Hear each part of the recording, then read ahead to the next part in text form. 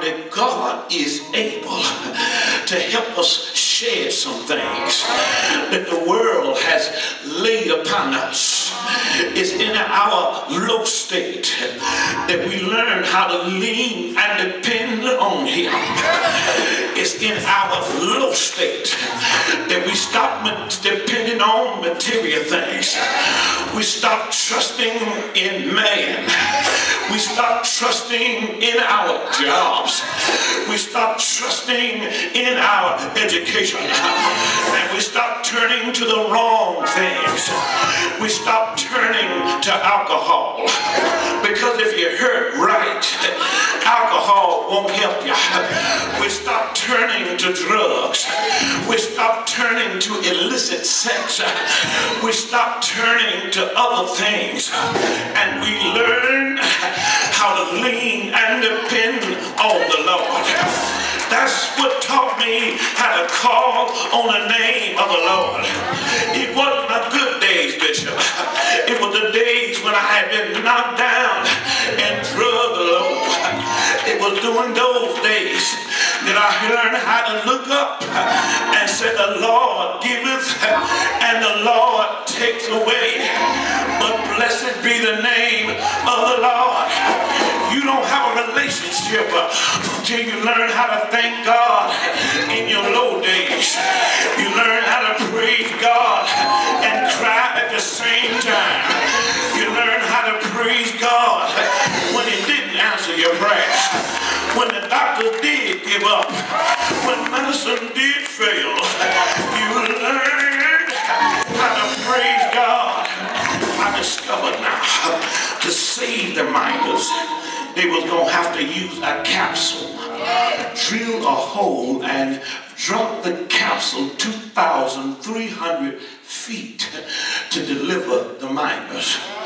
Watch, God is going to get you out of it, but it's going to be it's going to be in a tight place. God, see, that's the thing about being delivered. God delivers us, but we still feel danger, because danger is still present even while we are being delivered. Watch this. This capsule was only 21 inches across. And the miners were going to have to shed some pounds in order to fit in the capsule.